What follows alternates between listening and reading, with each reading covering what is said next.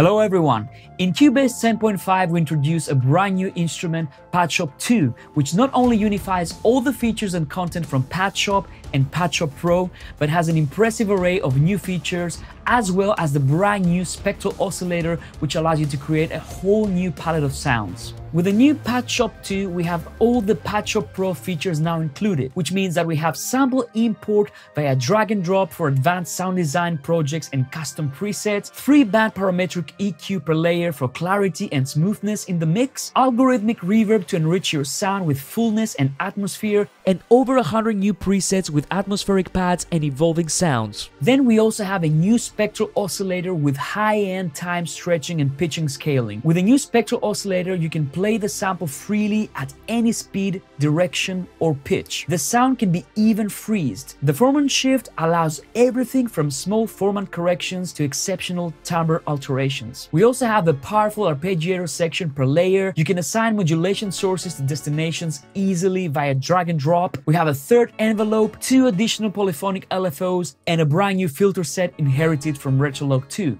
So now let me play a few of the new presets for you so that you can hear the sonic possibilities of Padshop 2.